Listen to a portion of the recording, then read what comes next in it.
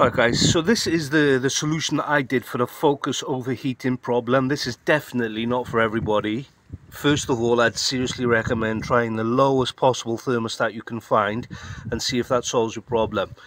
If it doesn't, I can show you what I've done. It may or may not work for you. So this is the top hose for the radiator, and I've inserted a Land Rover thermostat in that hose. So this is coming from the engine, goes into the thermostat, and then we've got the top hose here for the radiator. So basically I've inserted the thermostat into the top hose, and then when the thermostat is closed, there's another hose that comes out, which is this one here, and this diverts back into this front hose of the system, and I believe this is from the heater core. Like I said, this is a big patenta, and it's definitely not for most people, I think, but this is what I had to do to get this car to stop from overheating. I'll put a link to the original video in the video description so you can see exactly what my problem was, but in summary, whenever you accelerated, the car would overheat, but if it was sitting in traffic, it would be no problem. And I don't know if I mentioned it, I took out the original thermostat, so this is the only thermostat that's in the system now. If I was going to do it again, I would restrict the flow coming from the thermostat into this loop here, because if it's really cold, it does take a while to warm up. So I'm not sure what I would do. Maybe find a hose that will insert inside of this hose to restrict the flow. With regards to what I've done here, we've got a Y piece here, which I bought. Don't ask me on the diameter, I don't remember. But it's a Y piece here, so all these three hoses have the same internal diameter. I used a plastic Y, but I'd recommend using a brass one. You can find them on AliExpress. And the hose from the thermostat does need a reducer in it to get it down to this internal diameter. So there's two hoses here. There's a joint in the middle, which is a reducer.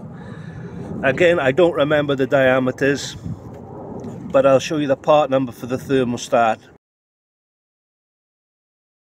and you can see the dimensions of it. So basically what you'll need altogether is you'll need to cut the top hose to insert the thermostat. You'll need a bit of hose to come from the thermostat this way. You'll need a reducer in that hose, another piece of hose here, and a Y piece to tap it into the system, and obviously all of the Jubilee clips. And like I said, so far I've got no issues with this with regards to water overheating. But like I said, the only issue is the heater inside the car can take a very long time to warm up, and I think that's because there's too much water flowing from through this hose here. On the factory system, originally from the factory, there is no connection between the top hose and the heater circuit, from what I can understand, and the thermostat housing also does not have any connection to one another. So I think Ford really want everything to go through the heater circuit until the engine is hot enough to need the thermostat open, and then it starts flowing. So like I said, maybe you restrict the flow on this and the heater will warm up a bit quicker in winter. Like I said guys, big patenta, definitely not for everybody. Try the lowest thermostat that you can find for here before you go into all this. And I wouldn't recommend drilling holes in thermostat, no matter how small they are, because the engine will warm up slower and it can still overheat because it still can't flow enough water. So that's the solution guys. Hopefully it helps somebody out.